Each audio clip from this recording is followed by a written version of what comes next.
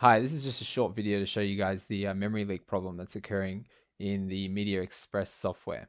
Now, this occurs in all versions of Media Express that are included with the desktop video package after and including 9.2. The current version I'm using here is the latest version, 9.6.5, or rather the Media Express software that's included in that desktop video package.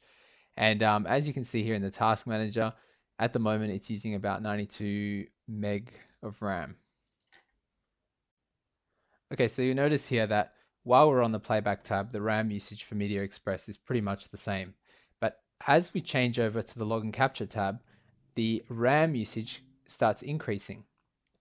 Now this will continue happening for as long as the log and capture tab is selected. And I've run the program for up to about an hour, and the RAM usage just keeps going up and up and up until the program eventually crashes.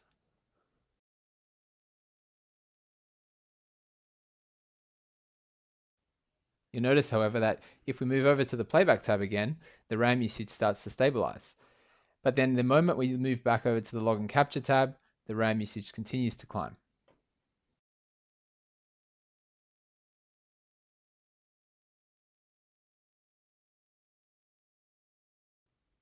Okay, now this is the same thing that I did before, except this time I'm using the desktop video 9.1 package. In this package, and presumably all packages before this, there is no memory leak problem with the Media Express software.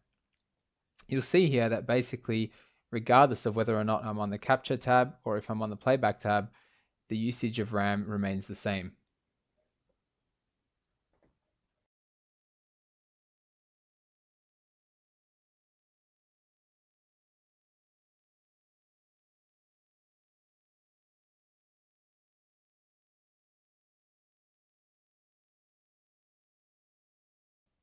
So in summary, basically all versions of Media Express that are included in desktop video 9.2 or later exhibit this memory leak.